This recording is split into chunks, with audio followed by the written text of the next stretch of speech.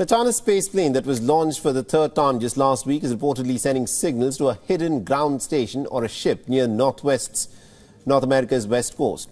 Now, according to Scott Tilley, who is an astronomer, the uncrewed reusable Chinese plane seems to be sending some strong 228 megahertz frequency emissions when it was flying over British Columbia in Canada. The Chinese stealth plane is seen as a counterpart of the US military plane's X-37B. The satellite trackers around the world have been following it very closely ever since it took off from the Gobi Desert last Thursday. And according to Tilley and a team in Switzerland that specializes in optical band space surveillance, the Thursday launch has put at least about 6 objects in a low Earth orbit. Now, the objects include the space plane itself that has been designated as Object A and appear to be very bright with a stable altitude.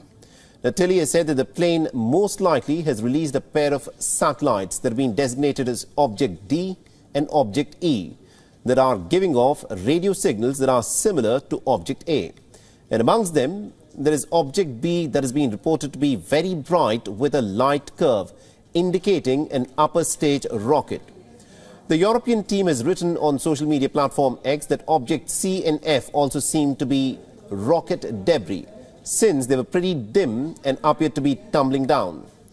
While the purpose of these satellites is unknown, one possibility is that they were in fact being used to test rendezvous and retrieval operations. It is the third mission of the Chinese plane, and its 2-day maiden flight was in 2020. A second flight lasted 9 months, and the plane reportedly also released some unexplained objects in both these missions. Now, till date, there have been no official images or details of the plane. It's also not known as to how long its current mission will be.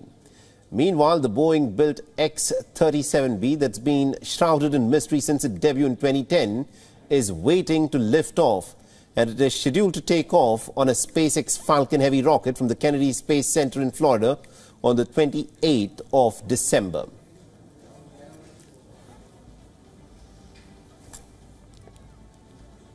WION is now available in your country. Download the app now and get all the news on the move.